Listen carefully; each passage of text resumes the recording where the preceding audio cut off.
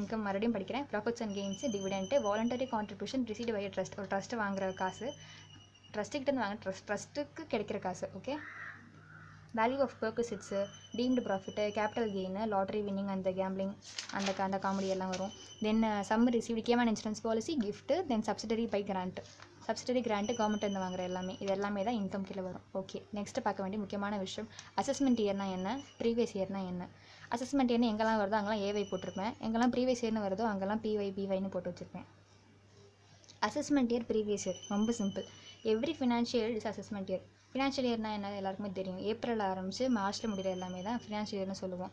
1/4 April 1/4 April ஆரம்பிச்சு 31/3 March தானே, March தான். நான் மார்ச் மெயின் கொஞ்சம் கலப்புவேன், அதை நீங்கள் பார்த்துக்கோங்க. ஃபர்ஸ்ட்டு 1/4 ஆரம்பிச்சு 31/3 வரைக்கும் தான் ஒரு ஃபினான்ஷியல் இயர். ஓகேவா? இப்போ நடக்கிற ஃபினான்ஷியல் இயர் என்ன, 1/4/17 17 31/3 இல்லை 1/4/18 to 31/3. பேனா பென்சில் எடுத்தால் பரவாயில்ல, 1 minute.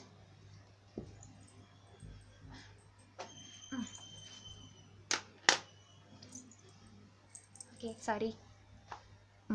ஸோ 1/4/18 31/3/19 இதுதான் இப்போ நடந்துகிட்ருக்க ஃபினான்ஷியல் இயர் பார்த்தீங்கன்னா. ஸோ என்னென்னா every financial year is a assessment year. ஒவ்வொரு ஃபினான்ஷியல் இயரும் ஒரு அசஸ்மெண்ட் இயர். அசஸ்மெண்ட்னா என்னென்னு படித்தேன் முன்னாடி. அசஸ்மெண்ட்னா the procedure by which the income of an assessee is determined by the assessing officer. நம்ம அந்த இன்கம்மை எப்போ நம்ம கணக்கு போட்டு டாக்ஸ் பண்ணுறோமோ அது அசஸ்மெண்ட் இயர். ஸோ ஒவ்வொரு அசஸ்மெண்ட் இயரும் ஒவ்வொரு ஃபினான்ஷியல் இயரும் அது ஒரு assessment year. Income of the previous year is assessed in the assessment year. So போன வருஷம் ஏர்ன் பண்ணப்பட்ட இன்கம் தான் இந்த வருஷத்தில் வந்து நம்ம டாக்ஸ் பண்ணுவோம். அதாவது அசஸ்மெண்ட் இந்த வருஷம் தான் நடக்கும்.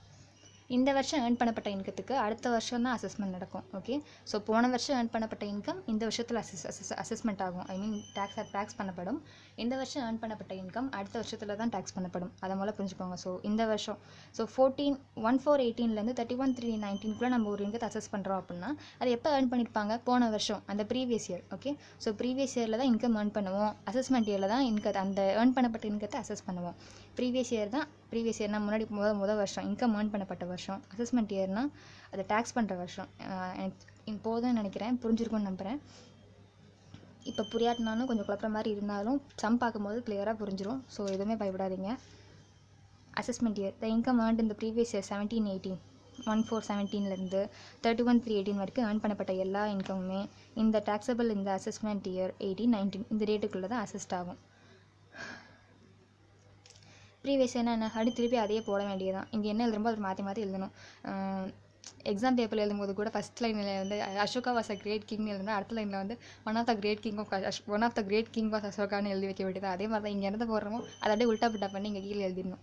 ஃபினான்ஷியல் இயர் இமீடியட்லி ப்ரிசீடிங் த ஏஒய்னா என்ன, அசஸ்மெண்ட் இயருக்கு முன்னாடி இருக்க வருஷம் தான் என்னென்னா ப்ரீவியஸ் இயர்னா இங்கே என்ன பார்த்தோம், அசஸ்மெண்ட் இயருக்கு முன்னாடி இருக்க வருஷம் ப்ரீவியஸ் இயர், அவ்வளோதான். தென் income earned during the previous year is taxable assessment year. ஐயோ போதும். X is running a business from 1993 onwards. எக்ஸ்ன்ற ஒருத்தர் இருக்காரு, 1993 பிஸ்னஸ் ரன் பண்ணிட்டுருக்காரு. ஓகேவா? Determine the previous year for the AY18-19 assessment year 18-19 சொல்லிட்டாங்க. இப்போ ப்ரீவியஸ் இயர் கண்டுபிடின்றான். அப்போ என்ன அர்த்தம், இதுக்கு முன்னாடி இருக்க வருஷம், அவ்வளோதான். ஸோ 18-19 அதுக்கு முன்னாடி என்ன வருஷம் இருக்கும், 17-18 இருக்கும்.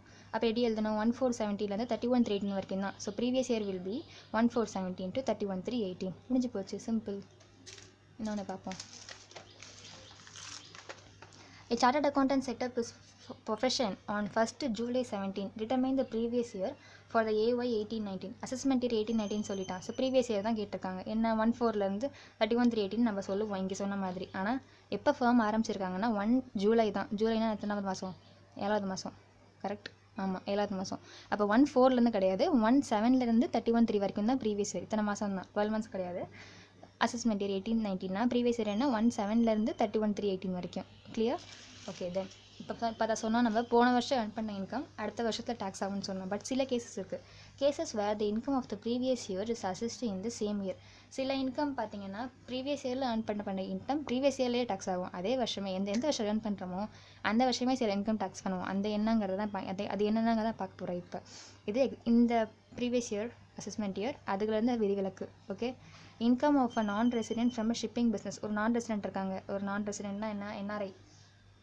இந்தியாவில் குடி இருக்காத ஒருத்தவங்களுக்கு ஷிப்பிங் பிஸ்னஸ் வச்சுருக்காங்க அப்படின்னா அவங்க அடுத்த வருஷம் இந்தியாவில் இருப்பாங்களா என்னமோன்னு தெரியாது. அப்போ நம்ம அடுத்த வருஷம் டேக்ஸ் பண்ணுன்னு காசு கட்டுன்னு சொல்ல முடியாது இல்லையா. ஸோ என்ஆர்ஐ ஒருத்தங்க இருக்காங்க, அவங்களுக்கு ஒரு ஷிப்பிங் பிஸ்னஸ் இருக்குது அப்படின்னா அப்போ என்ன பண்ணணும், அவங்களுக்கு எந்த வருஷம் இன்கம் earn பண்ணுறாங்களோ அந்த வருஷமே இன்கத்தை டேக்ஸ் பண்ணிடணும். அடுத்த வருஷம் வரைக்கும் வெயிட் பண்ணணுன்ற அவசியமே கிடையாது. அன்லெஸ் ஆர் அதர்வைஸ் அவங்களுக்கு வந்து ஒரு ரெப்ரசன்டேட்டிவாக இங்கே ஒரு ப்ரிஸ்கிரைப் அரேஞ்ச்மெண்ட் அவங்க பண்ணலை, அவங்க இல்லாட்டினா டேக்ஸ் பண்ணுறதுக்கு. இப்போ இங்கே ஒரு மேனேஜர் இந்தியாவில் இருக்காங்க அப்படின்னா அப்போ அவசியமே இல்லை. ஆனால் அந்த மாதிரி யாரும் இல்லை அப்படின்னா சிம்பிளாக வச்சுக்கோங்க. ஒரு நான் ரெசிடென்ட் வந்து ஷிப்பிங் பிஸ்னஸ் பண்ணுறாரு இந்தியாவில், அப்போ என்ன பண்ணணும், அவங்க ஏர்ன் பண்ணுற இன்கத்தை அந்த வருஷமே டேக்ஸ் பண்ணணும், அடுத்த வருஷத்துக்கு வெயிட் பண்ணுற அவசியம் இல்லை. Income of a person leaving India permanently R for a long period of time.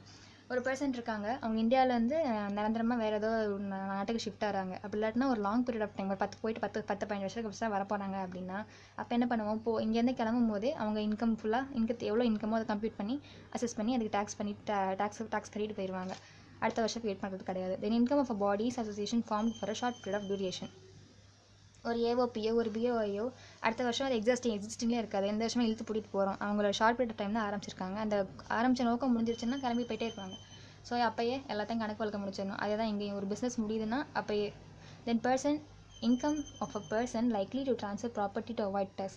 தென் வேறு யாராவது வேணும்ட்டு இன்கம் டேக்ஸில் வந்து கோல்மால் பண்ணணும், டேக்ஸை வெயிட் பண்ணணும்னு எதாவது பண்ணுறாங்க அப்படின்னா அப்போயுமே அடுத்த வருஷம் வெயிட் பண்ணாமல் இந்த வருஷமே டேக்ஸ் பண்ணிடுவாங்க, அசஸிங் ஆஃபீஸரை பொறுத்து இந்த இதெல்லாம். ஓகே, தெரிஞ்சுக்கோங்க, கேட்டால் ஒரு இது அவ்வளோதான். நான் resident shipping business, person leaving India, தென் ஏதாவது ஒரு பிஸ்னஸ் வந்து டிஸ்கண்டினியூ ஆகுது இல்லாட்டி அதோடைய பிஸ்னஸ் மூடுறாங்க அப்படின்னா அது.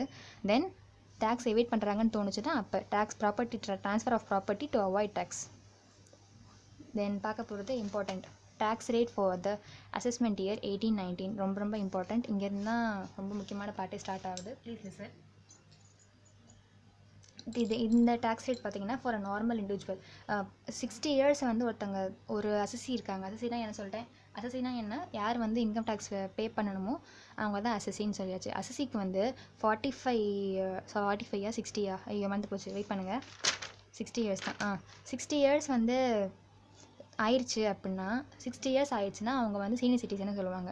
80 இயர்ஸ் ஆயிடுச்சுன்னா அவங்க சூப்பர் சீனியர் சிட்டிசன் சொல்லுவாங்க. 60 இயர்ஸ் ஆயிடுச்சுன்னா சூப்பர் சீனியர் சிட்டிசன், 80 இயர்ஸ் ஆயிடுச்சுன்னா சூப்பர் சீனியர் சிட்டிசன். ஓகேவா, அவங்களுக்கு வந்து வேறு ஸ்லாப் ரேட் இருக்குது. இன்கம் டேக்ஸை பொறுத்த வரைக்கும் ஸ்லாப் ரேட் தான். இப்போ வந்து நான் என்னோடய ஆனுவல் இன்கம் வந்து 10 லேக்குன்னு பார்த்தீங்கன்னா 10 லேக்குக்கும் எடுத்தோடனே ஒரு நார்மல் பர்சன்டேஜ் வச்சு போட்ட மாட்டாங்க. முதல்ல வர 5 லேக்ஸுக்கு ஒரு அமௌண்ட், அடுத்து வர 5 லேக்ஸுக்கு ஒரு ரேட்டுன்ற மாதிரி ஸ்லாப் ரேட் தான் பிரித்து போட்டிருப்பாங்க. ஸோ அந்த ஸ்லாப் ரேட் இது யாருக்கு பார்க்க போகிறோன்னா for a normal individual, not only for individual, for HUF, AOB, BY. ஏஓபினா என்ன, என்ன association of person, பிஓஐனா body of individual, second மறந்துடுச்சு, sorry. Then artificial judicial person, இவங்க எல்லாத்துக்குமே இந்த ஸ்லாப் ரேட் தான். அதே மாதிரி individual other than a residential individual of age of 60 years R மோர், 60 வயசுக்குள்ளே இருக்க எல்லா இண்டிவிஜுவலுக்குமே இந்த ஸ்லாப் ரேட் தான். Please listen. டோட்டல் இன்கம் வந்து 2,50,000க்கு கம்மியாக இருக்குது அப்படின்னா அவங்க இன்கம் டேக்ஸ் கட்ட வேணாம், அவங்களுக்கு நில் ரேட். ஓகே, இப்போ ஒருத்தங்க இன்கம் வந்து 2,50,000 தாண்டிடுச்சு ஆனால் 5 லேக்ஸுக்குள்ளே தான் இருக்குது அப்படின்னா அவங்களுக்கு எவ்வளோ ஸ்லாப் ரேட்னா ஃபஸ்ட்டு 5% தான் ஆஃப் த அமௌண்ட் எக்ஸீடிங் 2,50,000. முதல்ல வர 2,50,000க்கு அவங்க டேக்ஸ் கட்ட தேவையில்லை. 2,50,000 இருந்து 5 லேக்ஸ் வரைக்கும் எவ்வளோ அமௌண்ட்டு நிற்கிதோ அந்த அமௌண்ட்டில் 5%. இப்போ ஃபார் எக்ஸாம்பிள் கன்சிடர், இப்போ ஒருத்தவங்களோட இன்கம் வந்து 4 லேக்ஸ்ன்னு வச்சுக்கலாம்.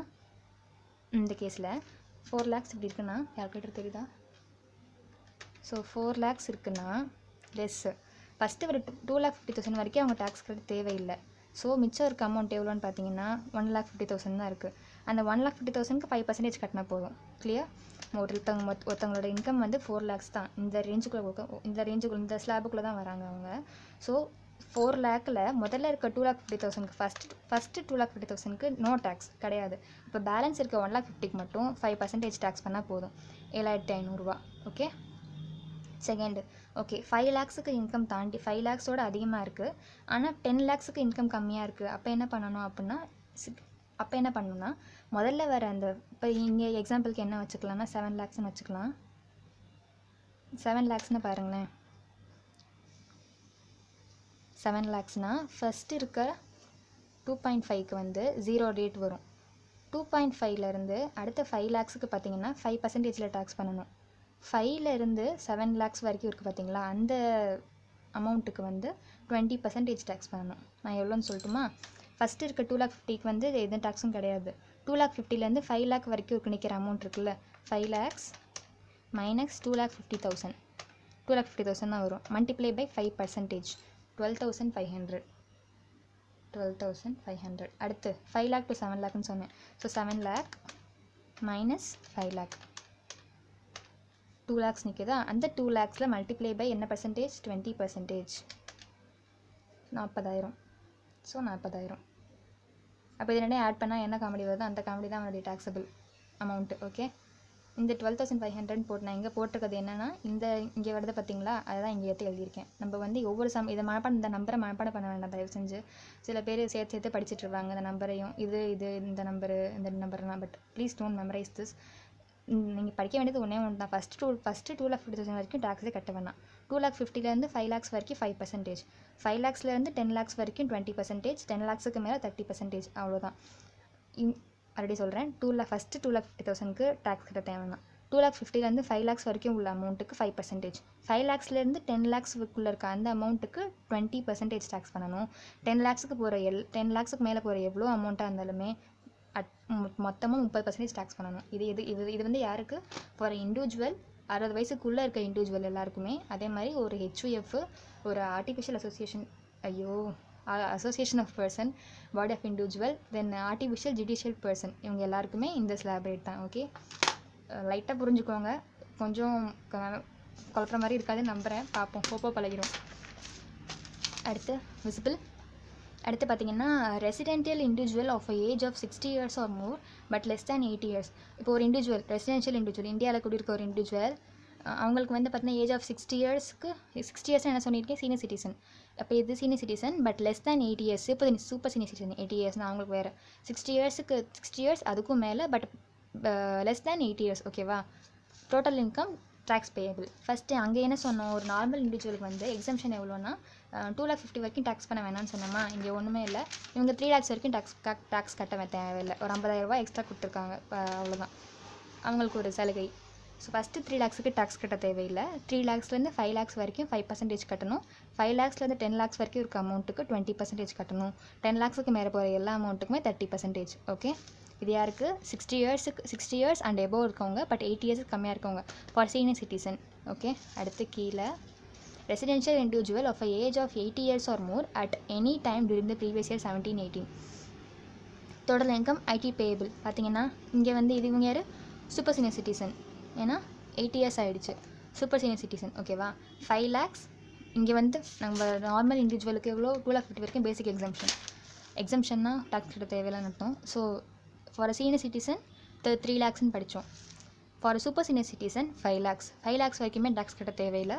5 lakhsலேருந்து 10 lakhsக்குள்ளே நிற்கிற அந்த அமௌண்ட்டுக்கு மட்டும் 20% கட்டினா போதும். 10 lakhsக்கு மேலே போகிற அந்த ஒவ்வொரு அமௌண்ட்டுக்கும் 30%. I'm so sorry. Then applicability of surcharge and rebate in the hands of an individual for the AY18-19 assessment year 18-19.